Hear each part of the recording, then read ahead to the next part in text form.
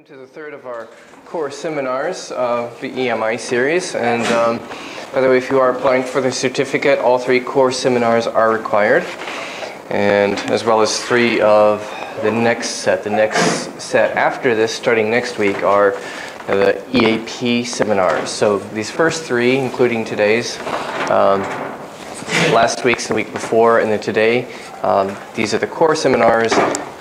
Next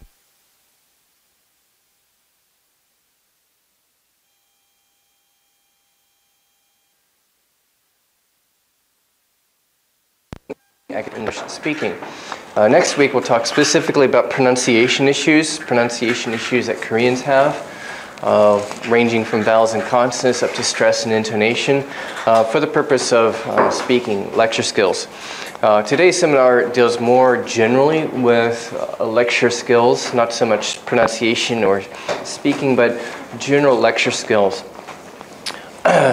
For either, say, conferences or classroom teaching, whether you're going to be a classroom teacher or presenting your work at academic conferences. And so we're going to talk about things like introductions, the structure of academic talks, particularly introductions. And then we'll talk about establishing flow in your talk.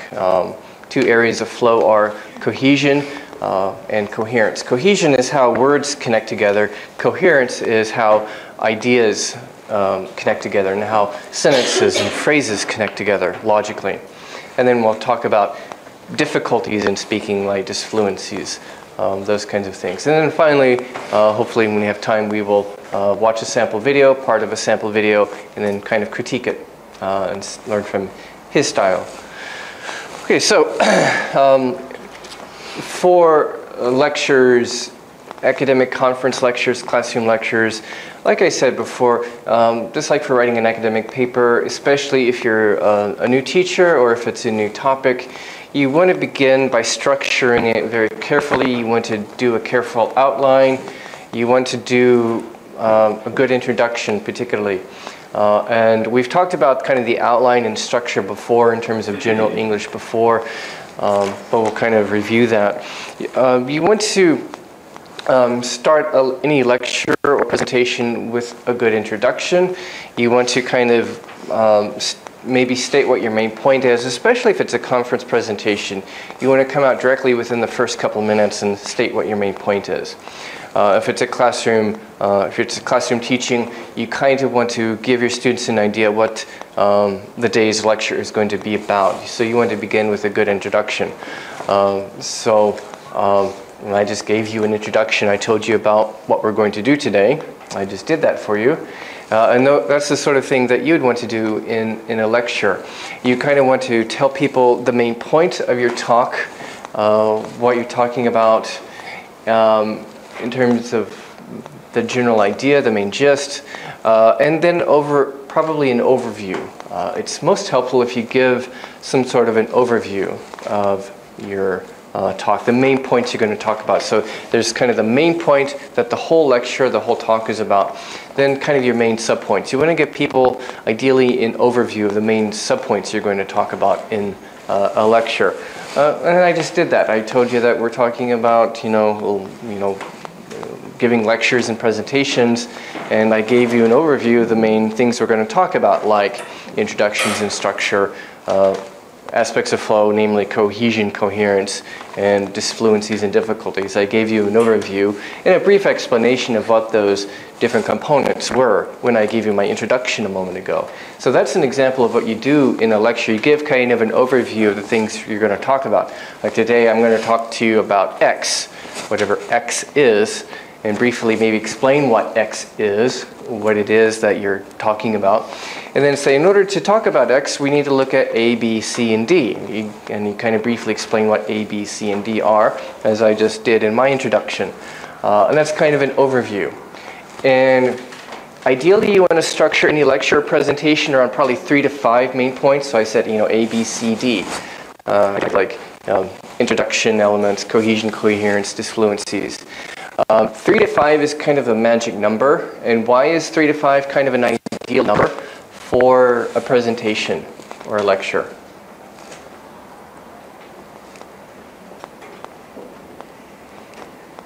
Why is 3 to 5 kind of an ideal number? Yeah, so you read my handout. Yes, human memory. It's called working memory. It's kind of in this part of the brain. We have a working memory where we can track a limited number of items in a working memory. Usually, for most people, it's about 5 items, maybe give or take 2. So 5 items is kind of an ideal. You probably don't want to have more than 5 items if possible, if you can avoid it. You kind of lay out 5 kind of main points or sections of your talk. And then maybe each section of your talk, each of those sections might have 3 to 5 subpoints. So recently I gave a talk about, it was about English education in Korea. It was more of a general talk to a general audience. So I told him about the problems of English education in Korea, and I said, okay, I'm going to talk about some of the challenges you face as learners of English, and I'll talk about some of the myths about English learning. I'm going to talk about some of the motivation problems in learning English as a foreign language here in Korea, and I'm going to talk about finding freedom from the sort of burden of English. And this is a talk I gave, and under this kind of finding freedom from the burden or the stress of English, I said I'm going to talk about 1, thinking about your goals and motivation, 2, thinking about your language learning strategies, and 3, finding your confidence as a language learner. That's a talk I gave recently. So that last point about kind of finding freedom from the burden of English, there were 3 main points under there: your goals, strategies, self-confidence. So 3 to 5 main points in your talk, and each of those main points can have 3 to 5 subpoints. So that's kind of the structure of an academic talk. And it's kind of like the structure of academic writing too. If you're writing an academic essay, a research article, generally you're going to say, this is my thesis, I'm trying to prove to you X. And in order to prove X to you, maybe in the introduction paragraph, in order to prove X to you or demonstrate X, I'm going to look at A, B, C, and D. And under each of those, I've got A, B, C, or A, B, C, D, A, B, C, D, E, 3 to 5 main points. And then each of those main points, each of those main sections of the paper will then in turn probably consist of 3 to 5 subpoints. Under A, there's going to be like 1, 2, 3, or 1, 2, 3, 4, and such. And an academic lecture is kind of similar. Except that in an academic lecture, it sometimes, especially in a classroom, or if it's a difficult topic, it actually helps to spell out these transitions. It helps to spell out explicitly from the beginning, I'm going to talk about A, B, C, D. And when you get to maybe D, in order to look at D, we need to look at points 1, 2, and 3. In a talk, it helps to spell those out in a way that you don't spell those out in writing necessarily. In academic writing, maybe in your introduction, you spell out you give an overview of the main points of the paper. But then the points in the paper kind of flow without explicitly going, first, second, third necessarily. But in an academic talk, it helps to have more of those explicit markers, transitional words, we call them transitionals or connectives. So we call them transitionals. Some people call them connectives or connectors.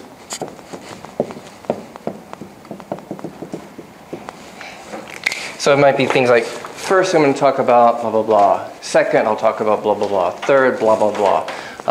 These are kind of numerical connectors, or just say I'm going to talk about A, B, and C. You spell out the structure beforehand explicitly for them. And this is to help their working memory. So speakers help the listener's working memory by spelling out, I'm going to talk about, in order to discuss X, we're going to look at A, B, C, and D. You're helping out their working memory because then as they're listening to your talk, they know where you are, hopefully, during your talk. They know that you're talking about A and the various subpoints under section A. Then in a talk, you kind of say, okay, that's A. Now let's look at the implications of A for B, and you spell out B. You spell out your transition. We're moving from section A to section B, from point A to point B. So while you're talking about section B, they know where you are. because you've explicitly indicated where you are. And again, this is something we do in speaking, which we don't necessarily do as explicitly in academic writing, maybe more so in popular writing, because in listening, you kind of have to help people's working memory. Because if you're reading, when you're reading an academic essay, you can go back and forth and you can check where you are. And people can't do that so easily when they're listening. They have to rely on their working memory. So it helps to spell out these transitionals in these sections. Back to introductions. So the first part is an overview. So most, not all, but usually a good lecture, a good conference presentation will state the topic and give an overview of the main points of the lecture. Other things that are probably helpful, a rationale. So part 2 in the handout, a rationale. Why are you talking about this? If it's a conference presentation, you're probably providing in your introduction some justification for the research, why this research is interesting, why the audience should care about your research. You're kind of in the introduction and hopefully in the conclusion, or both, one or both, you're going to kind of justify the talk. You're going to provide the audience a rationale, a justification for why this is interesting. Why should they care? Why should they listen? If you're teaching a class, it's going to be, why do you need to know this? Why is today's lecture topic important for you as a student in this field? Why is it important for the rest of this class? Because they kind of want to know why they're learning about it. How is it going to be important for the rest of this class? How is it going to tie in with maybe what you're going to learn later? How is it relevant to maybe what you'll be taking next semester? Or when you finish your, when the student finishes his or her bachelor's degree and goes out and gets a job, how is this knowledge that we're talking about today, how is it relevant to what you're going to do in your career? You're going to maybe give them some kind of a hint of why this is important. It's important maybe for understanding other concepts in the class. It's important for practical applications, things that they're going to encounter in their careers later on, for example. If you're talking about how to do proper liver surgery, that's going to be important for a doctor who's going to need to do liver surgery and know how to do liver surgery the right way. I once saw a medical lecture, and medical faculty had to do micro-teaching for us, and for micro-teaching, one medical faculty member gave a talk about liver surgery because his specialty is liver cancer.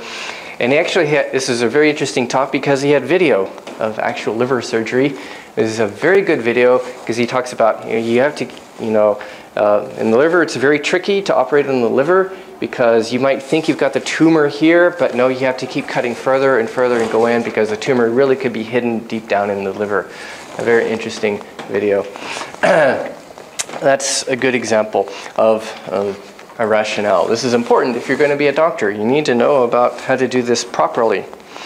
Another element that's common sometimes in introductions might be a sort of a bridge or transition between maybe what you talked about before. If it's a class lecture, you might begin by saying, last time we talked about such and such, and today we're going to talk about this, and you're going to explain how they're related, or how today's topic kind of relates to or follows from the previous topic. Like last time we talked about the rise of nationalism in Europe, and today we're going to extend this discussion to the rise of nationalism in East Asia. That's how you might do a lecture, history lecture, a transition, a bridge between what you did last time and what you did this time. That helps students to remember what you did last time and understand a logical connection and a rationale for what you're doing now. And sometimes in an introduction, or especially at the end of class, you also might make a bridge to the next class. You might end a class by saying, okay, today we have talked about nationalism in East Asia. Next time we're going to look at the economic impact of that upon such and such. We're going to kind of extend it. Kind of make students interested in what you're talking about next time. So some kind of a bridge, a segue. Segway is not a motor scooter. If some of you know English, there's a motor scooter in America called a Segway. I'm not talking about motor scooters, but Segway is a word we borrowed from French, which basically means a transition. So some other things here at the bottom of page 1 and page 2. Sometimes you might begin a lecture with a thought-provoking question. Philosophers are good at doing this. Sometimes a philosophy teacher might say, would it be morally appropriate to kill a president if you think this president is dangerous? That's something that you might hear in a philosophy class. Just for discussion, by the way. It's just for ethical, logical discussion. But some kind of an interesting question, a rhetorical question. Sometimes it may be a statement of a problem. Sometimes interesting stories or jokes. When I gave my lecture the other night about the problem of English education in Korea, I began with a personal story. This lecture was more of an informal lecture. So I told a story of how some Korean boys, one time high school boys, came up to me wanting to practice English with me, and they couldn't really say anything intelligent, and it was a terribly awkward experience, I think, for them. It was a very funny story. This was kind of an interesting anecdote or story, which I used to introduce my lecture the other night about the problem of English in Korea. Basically, I was at a bus stop one time near Wangsimni, and some high school boys came up to me and they wanted to practice English, but they couldn't. They opened their mouths and said, hello, I like kimchi, I love you, and they walked away giggling and embarrassed. That's all they could say. They didn't know that it's not appropriate to say I love you to a stranger. And for all those years of studying English, that's all they could say. They're very sad. And I used that as an introduction to my talk. So sometimes an interesting story, an interesting example. If there's some interesting recent hot news in the field, let's say if you're teaching a class on astronomy, and you might begin, just yesterday scientists announced that they've discovered a possible Earth-like planet. It's only 3 times as big as Earth, and it's, I don't know, 200 light years away, and they think that the planet is like such and such. I'm just making this up, but something like that, if there's something kind of something interesting, an interesting example like that. So these are various elements you can use to begin introductions to get the students' attention. Another reason why I talk about the structure of essays, like the 3 to 5 point item structure of an academic talk or presentation, and the need for transitionals is this. If you're teaching a class, let's say an hour-long class, are students able to really pay attention for 60 minutes? No. How long do you think they can pay attention? Okay, maybe 5 to 10 minutes. The typical attention span of an adult listening to a lecture is about 10 minutes. Maybe if you're lucky, 10 minutes. Could be 5 minutes. And because attention really depends on your mental energy, your concentration, which really comes from here. The front part of your brain really controls a lot of things and controls your attention, what you're able to focus your mental energy on, and your working memory, and it's all kind of up here in the front part of the brain. After about 10 minutes, if their attention kind of is here, and after 10 minutes it kind of drops, and then their mind wanders, and hopefully they come back. But after the mind comes back, they don't have as much energy as before, and it keeps dropping off until the end, and they see the clock, and it's about to end. 10 minutes left. Wow, we get to get out of here. And so things that, this is kind of hard to fight if you're actually teaching a class. Of course, one thing is to break up your lecture. Don't just talk for 60 minutes, but do some, throw some questions at them, do some interactive activities, have them do a group discussion or a pair discussion activity. Break up your lecture with other things. Don't just talk for 60 minutes. But if it's a conference presentation, you probably have like 20 minutes to continuously talk. So this is one reason for using transitionals, and also for having a clearly structured presentation with about 3 to 5 main points. It helps students to follow, otherwise they're not going to pay attention. So when you kind of use a transition word, a transition expression, now that we've talked about A, let's move on to B. That kind of says to them, okay, come back to here and refocus.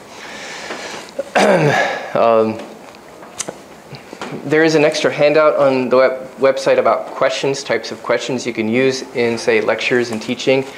The better kinds of, a lot of teachers, traditional teachers might use really boring questions. You don't want to use boring questions.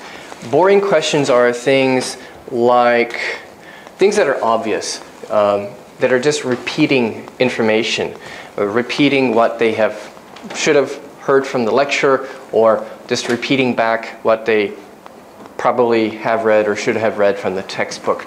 That's what we call a knowledge display question, just repeating back knowledge that's kind of basic, that they should already know from your lecture or the reading. That's kind of a boring question. It doesn't really get students to think. You probably want to use more interesting kinds of questions throughout your lecture, maybe even occasionally during an academic conference presentation, but especially in a classroom lecture, because you're fighting this, so it helps to also throw out interesting questions, questions that make students think. So questions that are, for example, involving application. Okay, so application questions might be, you've understood this so far, how would you apply this conceptual knowledge to something else? So let's say we've been talking about nationalism in Western Europe and nationalism in Japan, and I point to you and I ask you, okay, so what do you think about the nationalism in Korean history? This might be, I'm asking you to apply. We've analyzed the components of nationalism in, say, Europe and Japan and other places, and I get you to now apply this to think about the Korean context, because that's not in the book. You know, if your book is from America, your textbook, they may not say that much about more unique situations. So we've been talking about X. How would you apply X to some situation like situation A? Get students to apply their knowledge in something that's not in the book. Analysis questions. Getting them to analyze. Okay, so these are the concepts, the tools I've given you. How would you analyze this? Or we've talked about this. How would you explain this in your own terms? Basically questions that get students to analyze or solve a problem. Okay, so solve a problem. I have explained to you the principles of thermodynamics, physics. So I'll give you a problem here. This is information about the energy state of this particular system. Let's say it's a star system or something. So these are the information, these are the formulas you've learned. So I'll give you a problem to solve. How would you apply these formulas to this situation, something you haven't seen before? Sometimes synthesis, where basically I make you draw different things together. Like today we learned about this, last week you learned about that. How would you put them together and come up with some alternative explanation? Today we learned about, this trend in political science, and last week we learned about that kind of force in political science. So taking what we learned today and last week, how would you apply this to analyzing the situation in German politics in this example? Finally, kind of evaluation or critique.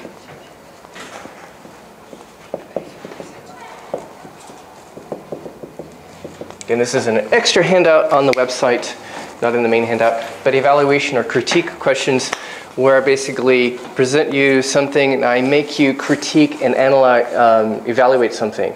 Okay, so we've talked about such and such. Based on your understanding, what is your evaluation of this situation? Let's say I'll give you a situation like some information about modern German politics, and I'll ask you to critique and evaluate things. That means finding out maybe the good things or the bad things, or maybe we've learned about this theory. How well does this theory apply to this situation? Does this theory work well at explaining this kind of problem? I'm asking you to critique and evaluate whether this is a good theory or not. Or, let's take an example from biology. Theory of evolution. There's a traditional theory of evolution which basically focuses on natural selection as a force, and there are some people, a famous biologist named Edward Wilson, who believes in group selection is also an important force. So I might tell you, why don't you critique the group selection theory? critique Wilson's group selection theory. Is group selection also a good scientific theory that would also explain evolution in addition to natural selection?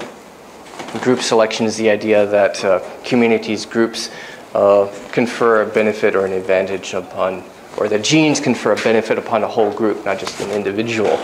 And some evolutionists debate this right now. So I'm asking you to critique or evaluate something. So these are kinds of questions that you're going to throw out because you are fighting this attention problem. And this helps you to break up your lecture and make students think. Okay. Next point, basically cohesion, and one of the EAP seminars later on in this semester is going to talk more specifically about cohesion. This is how words connect together. And sometimes this differs from one field to another, especially in academic writing. But basically, when you say a word, people try to identify what does that word refer to, what does it mean. In speaking, there are some things we might do. Like on number 1, we might repeat the same noun again and again. It's easy to follow. Yeah, it's kind of boring though, but it's easy for people to understand what you're talking about. This again is perhaps more common in sciences when, like in writing, in science writing, they don't use pronouns very often, or in engineering writing, you don't use pronouns too often because if you say it in a science paper, it might be hard. Especially physics or chemistry, what does it refer to? Because you're talking about a number of different things at the same time. So it may not be very clear. So sometimes we repeat the same nouns. Number 2, sometimes you use synonyms or paraphrases. There's some examples there. My X hypothesis, so-and-so's proposal, that, and so on. Number 3, sometimes what we call predicate-subject chains. If you know predicate, that's kind of like the verb phrase. So here, this example in number 3. In thermal vents, scientists discovered something new called archaeobacteria. So that's in the predicate. I've mentioned a new concept, a new noun, archaeobacteria. Next sentence, these archaeobacteria, however, da da da. So this next sentence starts with that word. And this is a common way of achieving cohesion. And then in the following sentences, I might repeat archaeobacteria as the subject. Archaeobacteria do this, archaeobacteria do that, archaeobacteria have been found to, archaeobacteria are known for, and so on. And they're often finding these things at ungodly hot temperatures in the ocean, in ocean vents. I think there was just a recent discovery about some extremely hot ocean vents in the Caribbean with weird life forms down there. Number 4, sometimes you start a sentence with a new subject. In speaking, though, we might shift, we do kind of a transition to a new subject, and oftentimes this is accompanied in speaking by a rise in intonation. So I might be going blah, blah, blah, blah, blah. Now let's look at such and such. So I start a sentence with now, and that can be a transition to a new subject. Or I might going blah, blah, blah, blah, normal bacteria, blah, blah, blah. Archaeobacteria, however, have been recently found. So I started a sentence with a new subject, but to get people to wake up, I increase my intonation goes up. And I don't know about in Korean, but in English speaking, that's a common device in speaking to indicate a shift to a new subject, to a new topic, with a rise in intonation on the beginning of the sentence. Like, now let's move on to da-da-da, or blah, blah, blah. Archaeobacteria, however, blah, blah, blah. So a rising intonation at the beginning. Number five is omitted or deleted subjects. I don't know how much of a problem this is for you in academic speaking, but in colloquial English, well, sometimes we drop subjects, like the sentence or the subject might get left out, but that's more colloquial or informal style. But I found that in Chinese and Korean, it's very common to drop subjects or objects from sentences. And that's not so common in English. Or if it is in English, it's more in informal English.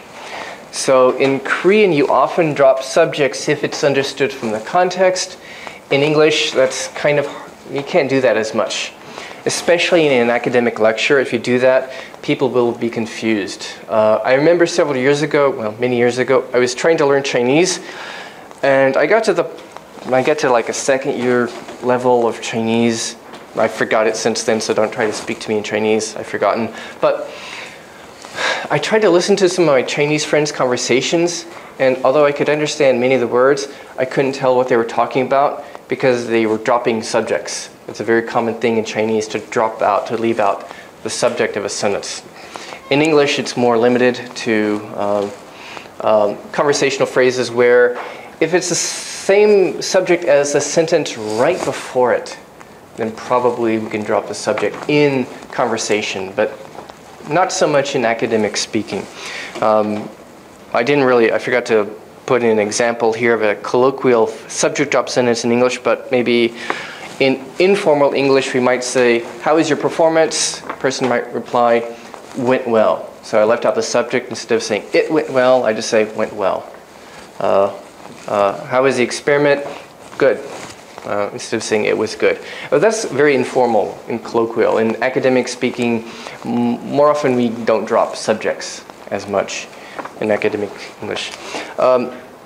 Let's move on to coherence, and we've got a lot more to say on coherence. There's another lecture specifically about coherence and logical flow, but I'm going to focus on certain transitionals. There's a lot more to coherence than transitionals, but here on page 3, there's some Korean transitionals. Some of these translate well into English, some do not. So take a look at these for 1 minute and tell me, if you want to talk with a partner or do this by yourself, which of these translate into English, which don't translate very well? Because you might be tempted to think in Korean and then translate it into English. Well, it might not work. So take a minute to look at these.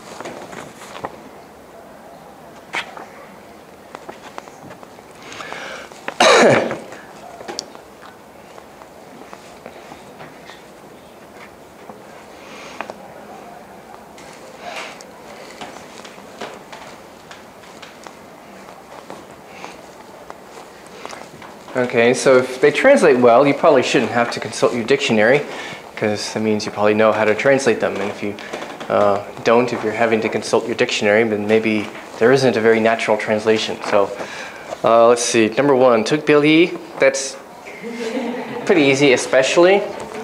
Okay, you can do that probably more so in speaking, but as we'll talk about later on when we talk about academic writing in a later seminar, not so often in academic writing. To start a sentence, but in speaking it's probably okay. What does 특별히 do, or especially in particular? It's kind of emphasizing the whole sentence. It's kind of putting emphasis on the whole sentence or whole idea. If it's inside the sentence, like he is especially fat, especially modifies fat. So if you put especially at the beginning of a sentence, it's modifying the whole sentence, and it's like especially I would like to go to judo or something. I'm kind of modifying the whole idea. And that works okay in speaking. That doesn't work so well in English academic writing though. We'll see. Number 2, 근데, 그런데. That's, what is that? Before number 2, what about particularly? In particular? Yeah, that's kind of like especially, although it's not, especially is a bit stronger. It's more emphatic than in particular. So actually in academic writing in particular would be better to start a sentence. Okay, 근데, 그런데 is by the way, and then, okay. Okay, so those will work well. But 그러나, 그렇지만, okay, that means but, however. Probably however is a bit of a stronger contrast than but. In speaking, we sometimes say but with an extra rising intonation for a stronger contrast, although probably in academic style it's better to say however for a stronger contrast. And especially in academic writing, it would be better to say however if you want a stronger contrast than just but. What 그래서? I'm not sure about 그래서. What is 그래서? Therefore. Okay, that works well. Thus, therefore, and sometimes it's good to know the variety. Later on, I'll have a handout on different transitional words in English on my website. 그래도? What is 그래도?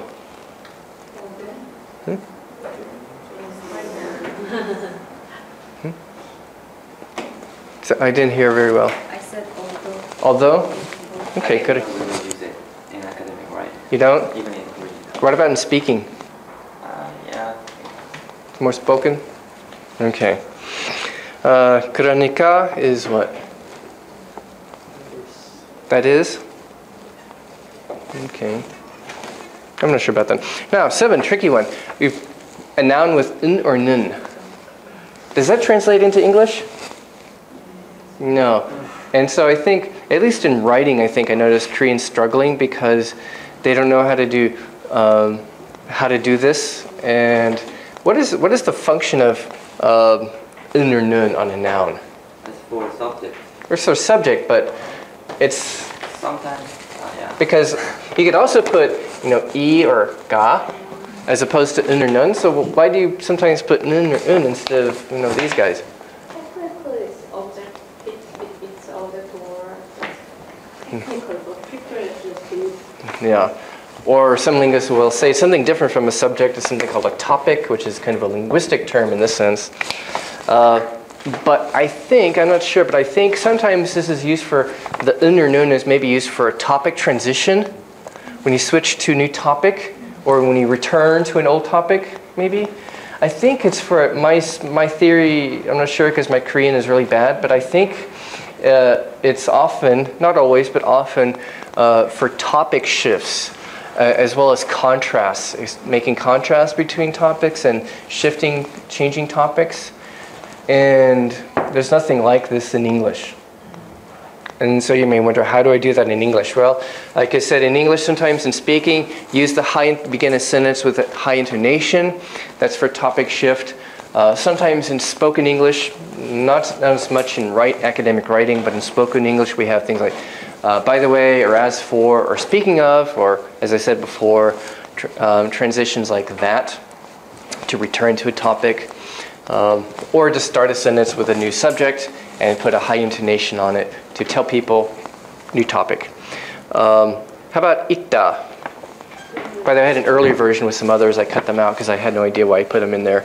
But 있다, there are.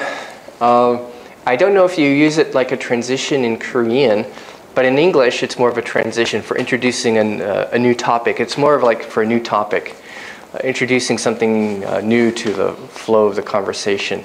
It's more common in conversational English or in speaking than it is in academic writing, by the way. So it's kind of like there is, which in English is for introducing a new topic to your discussion. 11. 경우에는 in case of. This one doesn't really translate so well into English. I think in Korean it's used commonly as a transitional expression, but not so much in English. In English, in case of is more like a conditional, like in case of fire, call 911. Our emergency number in the States is 911, here it's 119. In case of fire, so it's like a conditional. So this doesn't translate well into English, in case of. Sometimes you might say, in my case, or in case of such, that might work, but that's very colloquial, very informal. And it doesn't work in writing, in academic writing, by the way. So in case of, that's not the same as 경우에는, not exactly, but maybe in my case, or in such and such situation, or in this situation, or such. And sometimes you can just leave it out altogether, like instead of saying, in the case of Germany, the reunification caused a lot of economic problems, to say, just simplify German reunification or reunification in Germany caused a lot of problems. So just get rid of that in case of Germany, which sounds Konglish. So that doesn't really translate. I've also sometimes seen writers try to translate is it 증거로 해서 or something, kind of like as evidence. I've seen people write as evidence, but that doesn't work. That sounds Konglish, as evidence. Maybe, I don't know, for example, or maybe just completely paraphrase it by saying further support for this comes from, because I think I've seen people use this in contexts where they're trying to delineate the different kinds of support or evidence for something, and it's better to say maybe just completely rephrase it by saying further evidence comes from such and such, or further support from this comes from such and such, because translating this Korean phrase into English doesn't work. How about 혹시?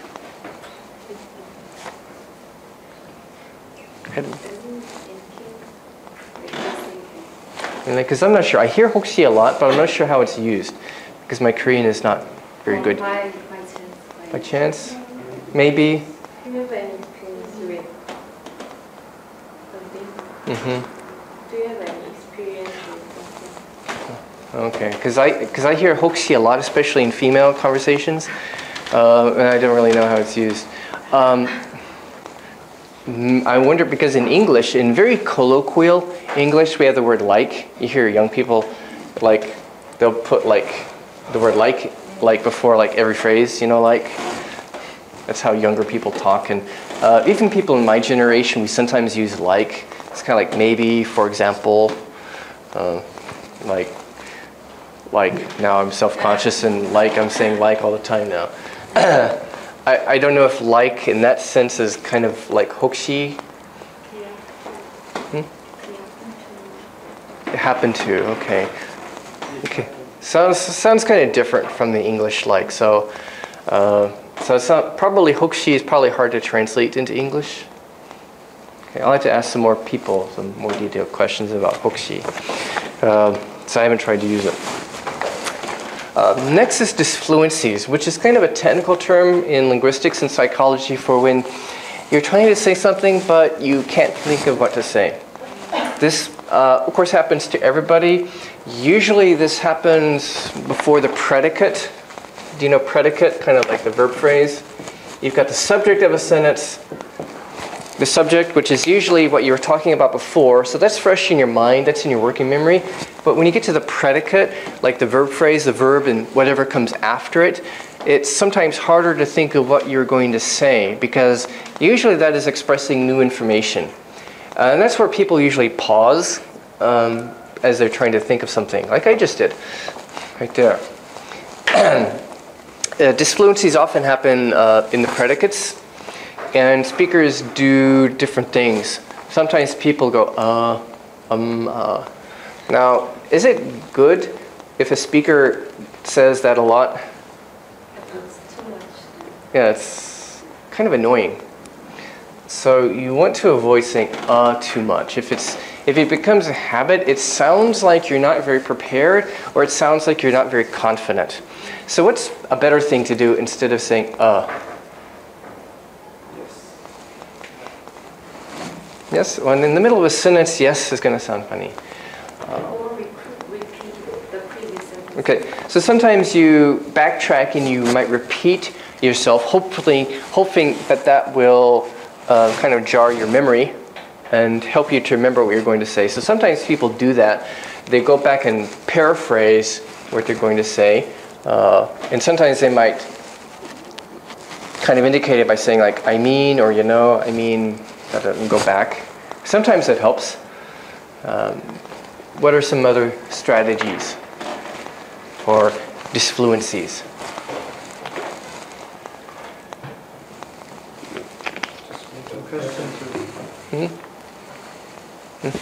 The thing is that.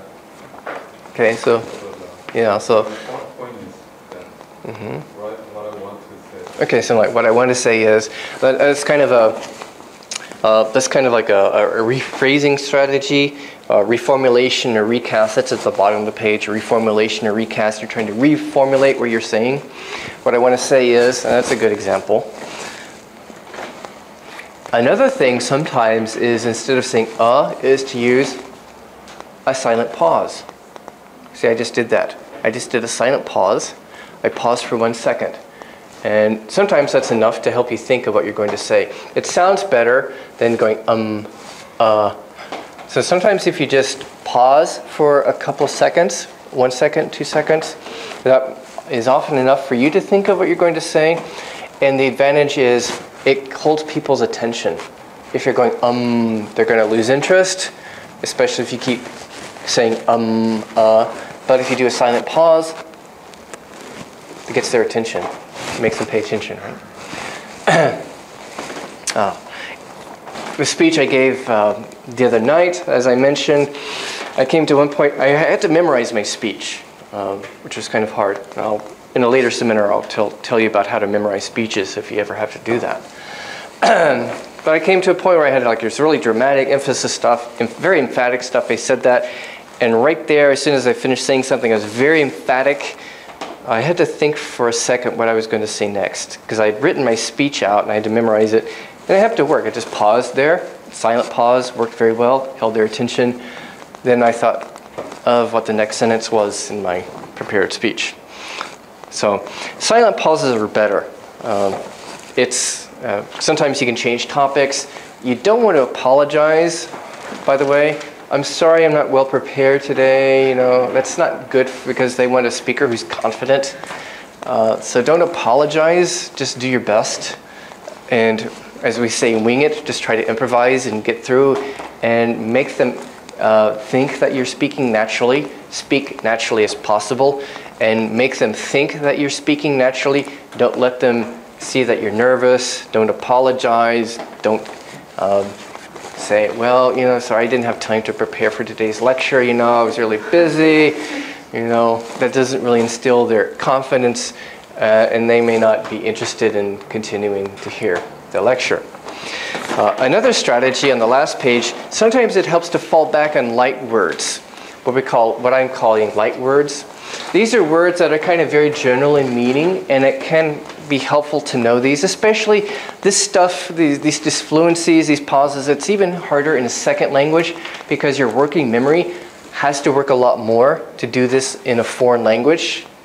And I'm assuming you're here because you're planning to teach in English or at least do conference presentations in English, where it's a challenge to do this in a second language and you have more of a problem with disfluencies.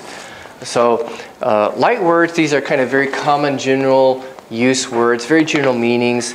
They're probably not the words you would use so much in academic writing. In academic writing, we prefer more specific words. But in speaking, it's more okay to fall back on these words. When you can't think of the right verb, for example, you can use a common verb like do or make or set or go or run. Ran an experiment. We did an experiment. It might take you 1 second to think of the word conduct an experiment, perform an experiment. You can just say we did an experiment. Very easy. So sometimes kind of knowing these light verbs and other light words can be simple things to fall back on. Any questions, by the way?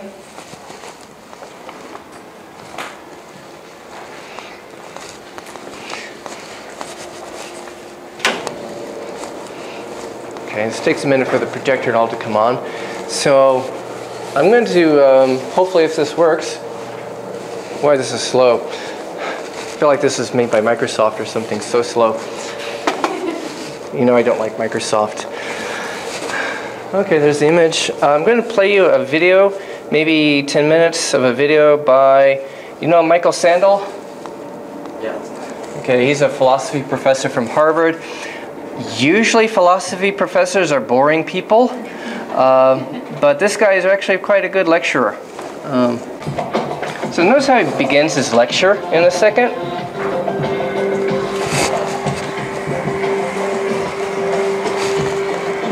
This is a course about about justice, and we begin with a story. Suppose you're the driver of a trolley car, and your trolley car is hurtling down the track at 60 miles an hour. And at the end of the track, you notice 5 workers working on the track. You try to stop, but you can't. Your brakes don't work. You feel desperate because you know that if you crash into these 5 workers, they will all die. Let's assume you know that for sure. And so you feel helpless until you notice that there is, off to the right, a side track. And at the end of that track, there's one worker working on the track. Your steering wheel works, so you can turn the trolley car, if you want to, onto the side track, killing the one, but sparing the 5. Here's our first question. What's the right thing to do? What would you do? Let's take a poll. How many would turn the trolley car onto the side track? Raise your hands. How many wouldn't? How many would go straight ahead? Keep your hands up, those of you who would go straight ahead. A handful of people would. The vast majority would turn. Let's hear first. Now we need to begin to investigate the reasons why you think it's the right thing to do. Let's begin with those in the majority who would turn to go onto the side track. Why would you do it? What would be your reason? Who's willing to volunteer a reason? Go ahead, stand up. Because it can't be right to kill 5 people when you can only kill 1 person instead. It wouldn't be right to kill 5 if you could kill 1 person instead. That's a good reason. That's a good reason. Who else? Does everybody agree with that reason? Go ahead. Well, I think it's the same reason on 9/11 with regard to people who flew the plane into the Pennsylvania field as heroes because they chose to kill the people in the plane and not kill more people in big buildings. So the principle there was the same on 9/11. It's a tragic circumstance, but better to kill 1 and so that 5 can live. Is that the reason most of you had, those of you who would turn? Yes? Let's hear now from those in the minority. Okay, let me stop there. So this is a class on moral philosophy and ethics. And again, like I said, usually philosophers are not very interesting people, but he's a very interesting speaker. I know because I tried taking philosophy class in college and the guys that I had were really strange people. So I know from experience. He's different.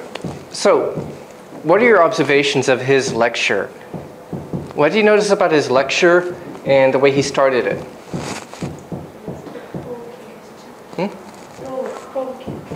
He begins with a provocative question, a moral dilemma, which he likes to do in his classes. Did he begin with an introduction and overview like what I just told you to do? No. He violated the rules of typical lectures. He's an expert and he can do that. Occasionally you can break the rules and get away with it because here he's doing it for dramatic effect, which is kind of unusual, especially at the beginning of the semester. So sometimes you can break the rules like he did. He begins with a really provocative question. And that's kind of unusual. Usually when you teach, you do want to have a clear introduction and such. And I think in some of his other lectures, he does have more of an introduction in his other lectures in this series. Okay, any other things you notice about his lecture? His teaching style? He's strong. He's strong. Walk away. He walks around? Yes, he walks around, and I think a lot of traditional Korean professors stand in one place during the class, kind of like a statue. Do you like watching statues?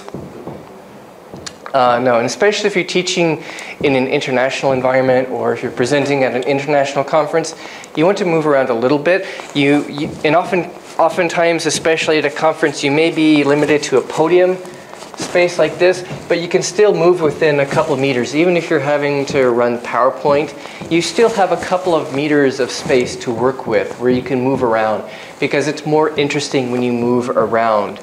If you notice, Steve Jobs, like I said, he covers pretty much of the stage. He often starts at the, at least one talk I've watched of his in detail, he starts at the podium on one side, and he moves around in the center. He spends a lot of time in the center, but not in the very center. He's kind of moving around in the center of the stage. Occasionally he goes over there and such.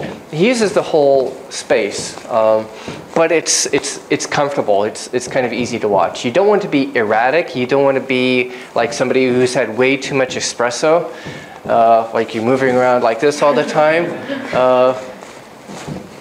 So you don't have to move as much as Steve Jobs. You can move at least a moderate amount. He moves around a moderate amount, and that helps people to pay attention. And especially if you've got a PowerPoint, you want people to focus on you and not the PowerPoint. Does he use PowerPoint, by the way? No. You don't necessarily have to use a PowerPoint. Maybe in some fields it's more necessary to use visual aids, like in some biomedical and science classes. Sometimes a PowerPoint is helpful, but it's not like you have to use it the whole time. You don't have to depend on it for the whole class. Sometimes you can break away from your PowerPoint and interact with the class personally, because you're the teacher, not the PowerPoint. You want the students to pay attention to you, not to the screen all the time. Yeah, you're the teacher, not the screen. He's teaching in a kind of course where it's really not necessary to use PowerPoints. Occasionally he uses visual aids. Okay, anything else that you notice? In his speaking, he's in the all audience. Okay. He's looking at the whole audience, but you can turn off the sound if you want to. I'm kind of tired of the thumping. Thanks. There's a problem with the sound system. It doesn't really have any rhythm. He is looking at the whole audience. Okay. Some people who are not used to public speaking, they'll kind of avoid eye contact with the audience. They'll look at their notes and they'll look at the PowerPoint. That's really bad. That's going to make sure your audience falls asleep. He looks at the audience. He talks to them. He makes eye contact with the whole audience. It doesn't mean you have to look at everybody, but at least every part of the room. You look at every part of the room. And he's also engaging the audience. Even though it's a huge class, probably 500 students at least here, you see, he's still posing questions, and he's taking questions from the audience. He probably won't be able to take questions from everybody, even over the semester, because there are hundreds of kids here. But at least from some people, he will take questions, and he's going to, if you continue to watch this, he'll play people against each other. Like, this guy has this opinion, he's going to let this guy talk, and then, then she has a different opinion, he's going to have them actually kind of argue with each other. You'll see when he does this. So he gets students to interact with each other. He interacts with the students, even though it's a big class. And so those are good examples of how to use questions. He's using thoughtful questions. He gets students to think. Like, what's your reason for that? Okay, then do you agree with him? If not, why do you disagree with him? Okay, what's your response to her?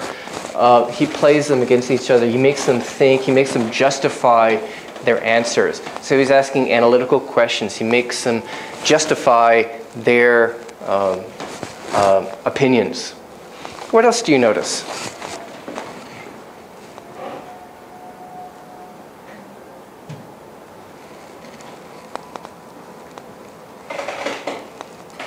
Hand gesture. Okay. Do you like his hand gestures? Probably one of the later seminars we'll talk more about gestures and body language, but what do you notice about his gestures and his body language? What do you like his gestures, his hand gestures, for example? Just not constricted. Yes. Naturally. Okay. So he's not being a statue. He's not being too He's not being too erratic like an Italian person, you know. Italians go, you know. Or some younger Americans, I see some younger Americans on TV, and they gesture too much, doing like this. It's very annoying. He's very calm. He uses hand gestures well to help with the flow of thought and to emphasize his points. And if you're using media like a PowerPoint, you can also use hand gestures to point to the media, draw people's attention to the media. But he's basically using his hands in front of his body, to his side, and those are good uses of gestures. What are gestures that you don't want to do during a talk? What kinds of body language do you not want to do during a talk? What kind of body language do you find distracting?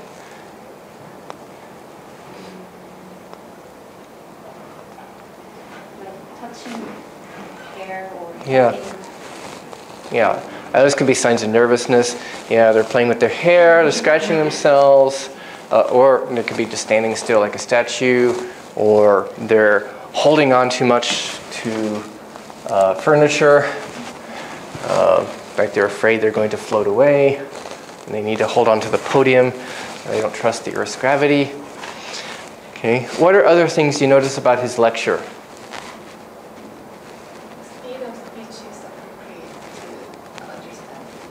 Okay, speed of speech.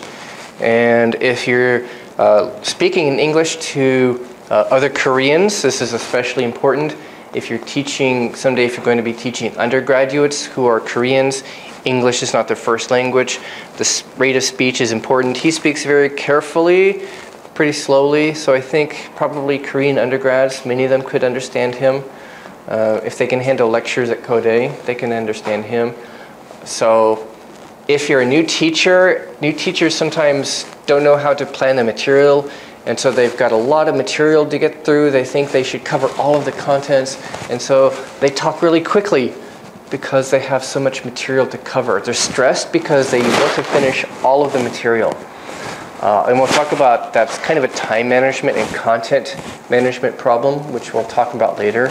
But basically in teaching, especially in some subjects like science and medicine, you've got huge amounts of content. The textbooks are this big, and you feel like you have to cover all the contents. Well, you can't reasonably cover all of the contents of a chapter as a teacher. In that kind of case, when you're dealing with a subject that just has a lot of content, maybe you want to focus on really the main ideas of the chapter, the main ideas of the unit. Because if the students can get the main ideas, the main concepts, and how different things are related, then they can go back later and read the chapter and get the details, and then you can quiz them on that to make sure they've read the details. Because if you try to cover all of the details in the class, for the students it's like an information dump. The textbook chapter, it may be a lot of information, and they don't know what to do with all of that information, an ocean of information. And if your class presents the same experience, an ocean of information, they won't really understand and they won't remember. Because if they just try to cram a lot of information into the brain, they will forget after your course is over. But if you help them just understand the main concepts, the main ideas, and tell them, okay, now that you understand the main ideas, then read the chapter, get the details, because it will be on the next test. They can better remember the ideas and the details later on. Especially if your teaching style emphasizes maybe interactive activities and or other things, hands-on activities, hands-on problem-solving activities, things that help them to really grasp the ideas in-depth learning of the main things, not trying to cover a lot of details. Do you notice anything else about his talk? Any other things? Any things you liked? I think he's using light words. Light words? Okay. Okay, good. What were some light words that you heard? Do you remember some examples? I'm not sure. Okay. Probably. Because he is a pretty easy to understand person. He doesn't use a lot of technical, philosophical language, which you might expect. Perhaps because partly this is kind of an introductory course. but even for an introductory course, he's being careful not to overdo the technical language. Okay, what else?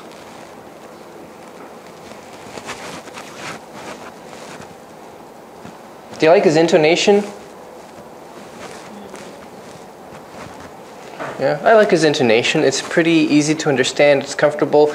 You notice he has good intonation. He uses it to like I said, do topic shifts, the topic shifts I talked about. And this is something that you may have to work on more as a Korean speaker. Korean has, I think, no intonation, basically. It's a toneless language. English has a very complex system of intonation, particularly from the stress system. English has complicated stress system. It's a very stressful language, right?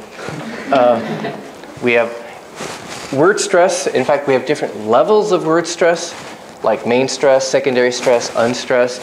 Then we have stresses on compound nouns and other compound words. And then phrases like a verb phrase, a noun phrase, like nouns tend to have more stress than the adjectives before them. Like when I was young, well, I'll talk more about that next week with pronunciation. We have sentence stress. So usually in the predicate, usually one word, most often in the predicate, one word gets more stress than other words in a sentence. Your intonation tends to go up and down toward the end of the sentence. And toward the end of the sentence, your intonation goes down at the very end. We'll probably talk more about that next week. Stress itself, whether it's word stress, phrase stress, compound stress, or sentence stress, involves intonation. We'll talk about that next week. Your intonation goes up and down. So English requires a lot of intonation, And one of the later lectures we'll talk more about intonation and the energy you need to do that. But if you're speaking in English, you have to be careful, if you're Korean, not to speak in a monotone. Koreans tend to speak in a monotone, and it's something you have to watch out for because a monotone can help your audience fall asleep. Especially in English. So English requires a lot more intonation, a lot more energy, probably for you in the second language especially. I think if you continue to listen to those lectures, you probably notice transitional expressions, transition words. I don't remember, but I've listened to this before and I've picked out transition words. Later when we will talk about writing and we'll talk about coherence in writing, especially in that seminar later on, we will talk more about transitional expressions because in speaking and in writing you use transitional words, things like first, second, third, in speaking especially, things like since, but, thus, therefore, consequently, and so on, transitional words. And I'll have a handout later on the website on the EAP seminars about that. But if you listen to him, you will notice transitional expressions, transitional words. Generally, he has pretty clearly structured lectures. So the professors that are easier to listen to are those who have clearly structured lectures. They're logically organized, easy to follow. So probably the lectures they're preparing by outlining them.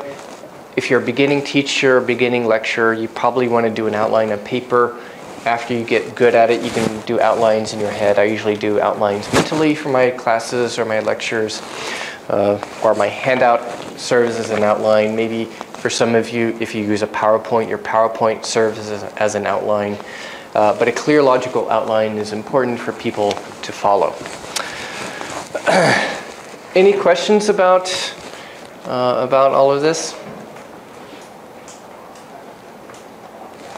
Okay, typical Korean response. No, silence, okay. Americans are usually ready to jump up and throw in questions. But very interesting cultural difference. Okay, so next week, I know it's the Friday before Chuseok next week, but I believe, that's right, yeah, 28th. So, but I hope you'll come. We'll talk about pronunciation problems that Koreans have, typical pronunciation issues ranging from vowels and consonants on up to stress and intonation and all of that stuff.